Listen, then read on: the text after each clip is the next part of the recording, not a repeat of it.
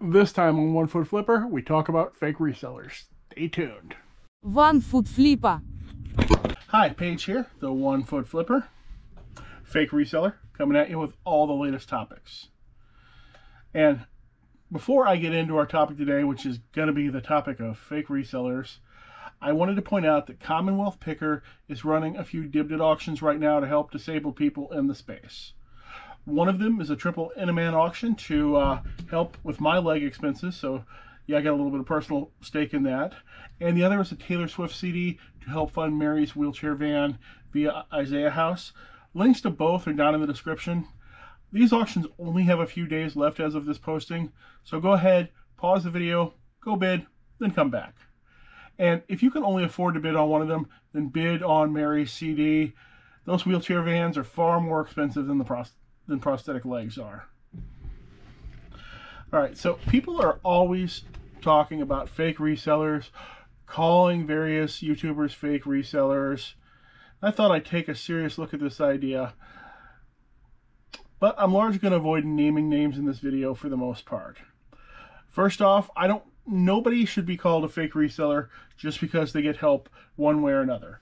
Like in my last video, John Ceramic basically sourced and brought over for me a whole bunch of Apple II games and board games. Does that make me a fake reseller because I didn't find them on my own? No. It makes me a good reseller because I have contacts like John who found that stuff for me. And everybody's going to have their own advantages or disadvantages that way.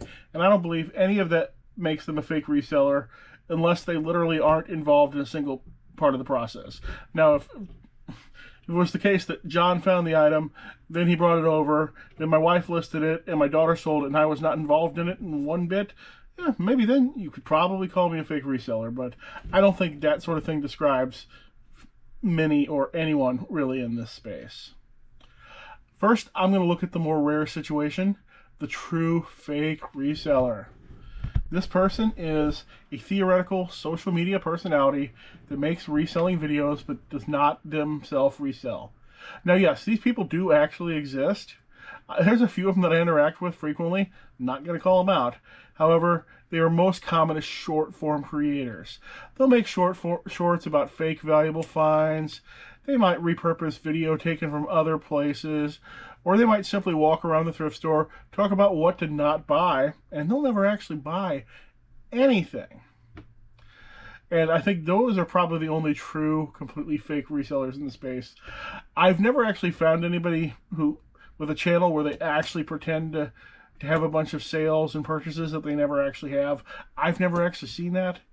If you have seen that, I'd actually go ahead and put that in the comments if you've actually seen that. But I've never seen that.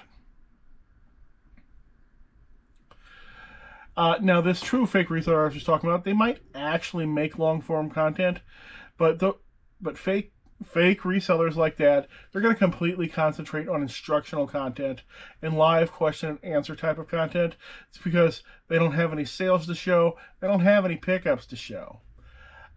There might be value in their instructional content, though. It could be anywhere from complete garbage to 100% gold. One can become an expert on and teach a subject without ever having practiced that subject themselves. I mean, history teachers, for example, they have not made any history themselves, but they can still teach it just fine. I don't know anybody offhand that falls into this category, but it would be difficult to spot if they're doing their research properly. Like, I can research a video. I can spend 3 or 4 hours researching something and do a video about a reselling topic that I previously knew nothing about, and because of the research time I put in, I can have real good information. And somebody else could do that too without ever reselling. And finally, in the class of the true fakes are those who have stopped or basically stopped reselling, but they never stopped making reselling videos. And what you're going to see with those people are, you're going to see a lot of instructional content, guest appearances, podcasts, and lives. And I'm sure there are plenty of these people out there at any given time. And honestly, I have no bad feelings for them. Most of them are eventually going to give up the social media or actually start reselling again. Maybe they just didn't have time to do both and they cared more about the YouTube than they did about the reselling. But either they fall off or they come back almost always. There could be some edge cases of the true fake reseller that are hard to categorize. Like, a lot of people will bring up Daily Refinement. I would not personally call Daily Refinement a fake reseller. But for several years now, his reselling has all been on Whatnot, while his videos largely continue to be about eBay and more traditional reselling websites. So the videos are about something he's not doing anymore. And I'll talk a little bit later about the transition to Whatnot and what that means and does in reselling. Now, let's talk about the mainstream fake resellers. You know, the fake resellers, which, as far as I can tell, is every single reseller with a YouTube channel can be called a fake reseller by somebody. Here's the thing. Being a reseller itself is one career. Being a social media person is a different career. And being a social media reseller is a different, much more difficult career than either one of the original two. What makes it different is that in order to be a successful social media reseller, you have to have the skills of both being a successful reseller and being a successful social media personality, and you're limiting yourself to a rather small space on YouTube. I mean, the YouTube social media reselling space caps out at 500,000 or 600,000 subscribers. Wherever Harry Tornado or whoever it is who has the most, that's about where it tops. That is about where it tops out. It's not like other topics where you could get 1 million subscribers in 3 weeks if you made the right content, or you could get 10, 20, 30 million subscribers in larger areas. It's a more niche, difficult one. So the combination with is very difficult. And the really honest truth is that social media time is a complete financial sink for the overwhelming majority of social media resellers. For almost all of them, it would be absolutely far more profitable just to plow all that time into reselling. I know that my sales fell off a cliff when I started my channel, and they never recovered. You know why? Because I was suddenly, half the time that I was spending on reselling was now being put into social media and video production at a much lower payout. We can even look at my numbers as an example. As I write this right now, I'm just under 7,000 subscribers. I get about 70,000 views a month on YouTube. That I do make shorts though, so that is in between shorts and full-length videos. And that's going to put me somewhere between the top 10% and top 1% of YouTube reselling channels. I really have no way to calculate that number more accurately than that, as the number of regularly posting channels with a handful to a few hundred subscribers is so vastly large that I feel like it would be impossible to count. I keep finding channels with 10,000 subscribers that I've never heard of. So counting everybody with 100 subs seems impossible to me. So I'm somewhere in the top 10% to top 1%, somewhere in there. And I make about $300 a month directly from YouTube. And I figure viewer sales likely boost my monthly profits about another $100. That is $400 a month, and I spend at least 80 hours a month to make that $400. That is a cool $5 an hour before taxes, also before self-employment taxes, because I've got no employer kicking in that part like it would be if I had a job. Doesn't count any YouTube expenses like this big fancy expensive camera that's recording me right now. The expensive microphone that I'm not using right now, and other gear like that doesn't count for any of that. Now, these days, people keep saying that $20 an hour is some sort of minimum income. So I would need to be at 4 times that to even make it worthwhile. And even then, it didn't really get me to $20 an hour. Once you count self-employment or something, it really gets me down to 17 or something. And assuming I could scale assuming that more views meant scaled up exactly to more income, I would need 28,000 subscribers, 280,000 views a month to make my YouTube time worth what it would cost to instead work in the McDonald's drive-thru. And now I know if I had 28,000 subs that I would certainly be in the top 1% of the YouTube reseller space. Could even be the top 10% of the 1%. I don't know. I can't calculate the size of the space. If anybody has any way to do it, reach out to me. Let me know. But I just have no idea how many channels are out there. So I can say for certain, using my model of frequent videos and not particularly seeking out viewer sale type items would be an overall loss for at least 99% of the people who tried it. But Paige, the Railroad Reseller, and Jimmy the Dolphin Flipper, they've specifically set themselves up to maximize viewer sales. They have their family involved in the channel. Have you seen how cute Jimmy's son is? Have you seen the Railroad Resellers twin girls? Have you seen their wives? They're gorgeous. And their stores are filled with nothing but viewer sale items, such as vintage toys, plush, and other minor cool luxury items that any viewer might be interested in. True, there is that, but I've examined quite a few channels of varying sizes, specifically looking at their eBay sales and looking for viewer sales. There is a way to spot viewer sales if you want to look at somebody's channel that tends to be fairly easy, is you find items that have specific names, items that are very easy to search for.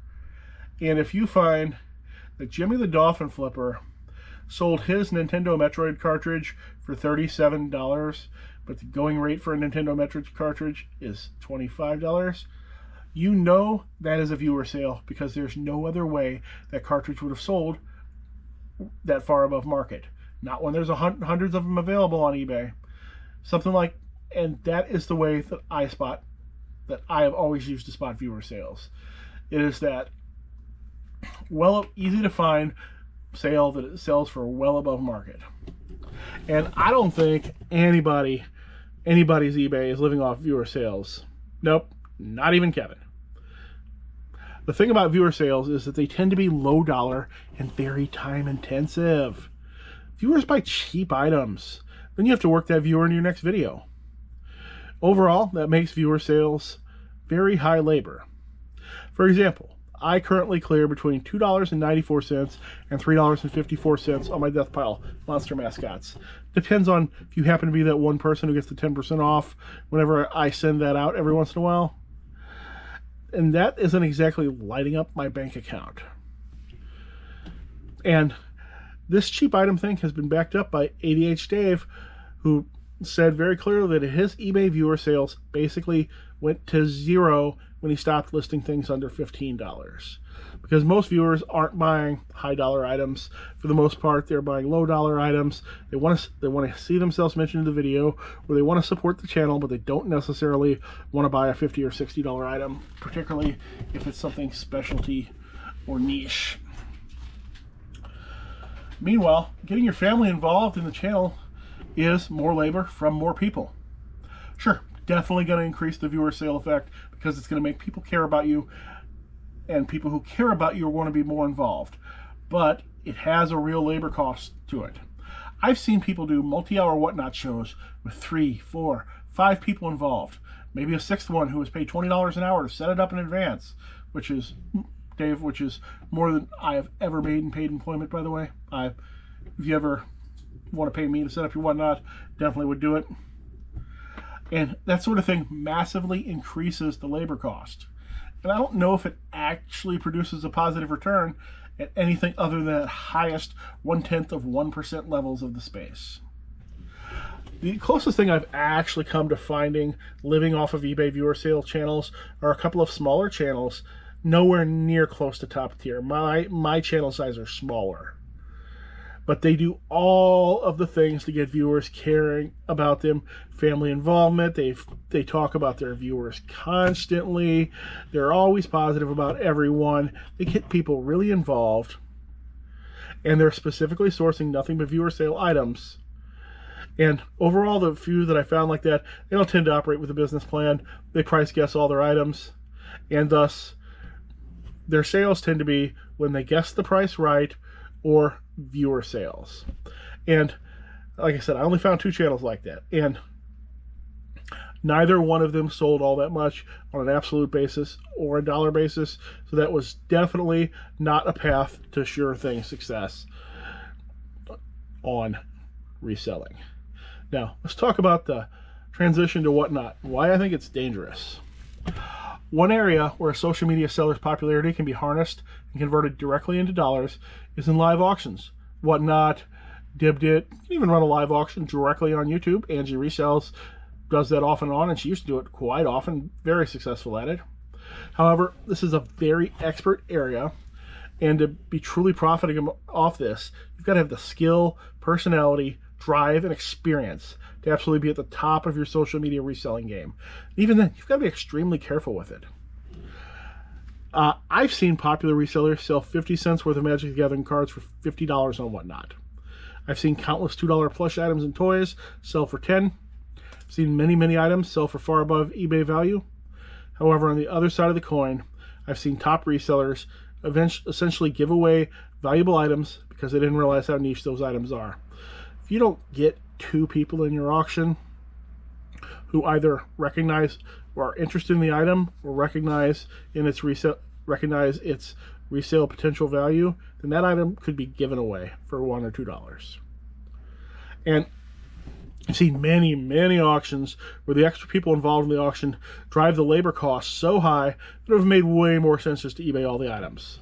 When you've got your husband, both kids, a cat, Grandpa Terry, and guest star railroad reseller in from Arkansas on your 3-hour Whatnot, then you suddenly just went to burning 3 man hours to do that show, to burning 18 man hours and 3 cat hours. I'm not sure how much a cat hour is worth, but it can't be free. One of you people who have pets that are somehow expenses, you could let me know about that. And you not only need to be careful about what you sell live, you have to be careful that you don't wear out your audience. The first time you buy something from Jimmy the Dolphin Flipper live, it's probably thrilling to win that item, hear him say your name, and maybe he'll go, "Double Chrono!" However, the 10th time isn't so thrilling.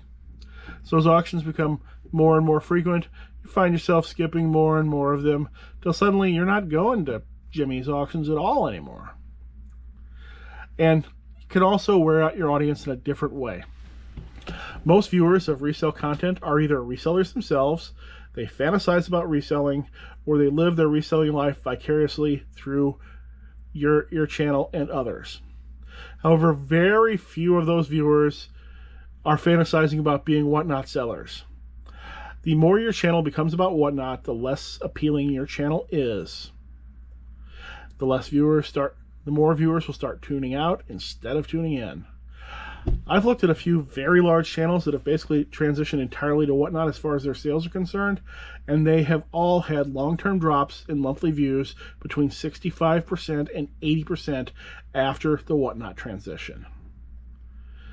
You know what this can end up with? This can end up with people who once loved their reseller social media career, and they used to love it and make great money at it, and they transitioned to doing very grindy work that they really don't like, that long-term ends up paying off worse than what they were doing before. Now, I'm sure this video is going to get a lot of comments that are negative about different people, and unfortunately, I won't be really interacting with those comments. A much better YouTuber than I has reminded me several times not to heart bad comments, and now I keep a note at my workstation just to remind me of that. Now, I myself have never personally done any live auctions. I might indeed do some one day. Eventually, my card store will stop turning a monthly profit, or it'll get close to where it's no longer turning one, and I plan on liquidating that box by box. I think live would be the best way to do that. But if I do live auctions, I'm going to limit the frequency of them so I don't wear out my audience. I've been blessed enough with even getting a second half of my life, because I almost died when I lost a leg, much less the second half of life success. I mean, I really only drug myself up from lower class to middle class, but hey, that's still success in my book, and I don't want to ruin any of it. Hey, if you know anyone who bids on anything, then tell them about this channel. I'm currently knocking on the door of 7,000 subscribers, and I wouldn't mind if that door opened so I could come in. Hope to see you again soon.